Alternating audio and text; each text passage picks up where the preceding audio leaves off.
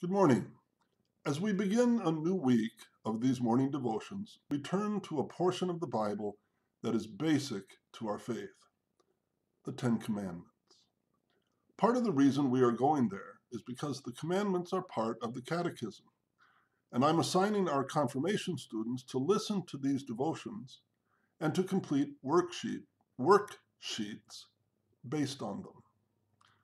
The commandments, even though they were given to Israel well over 3,000 years ago, remain completely relevant and incalculably valuable for our lives today.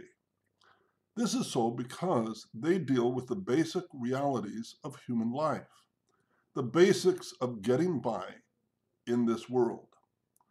When people obey these commandments, their lives, by and large, are pretty good and fairly smooth. When people ignore them, as we often do, their lives, by and large, are pretty bad and fairly rough. That isn't moralizing or scolding, by the way. That's just reality. God gave us these commandments for several reasons.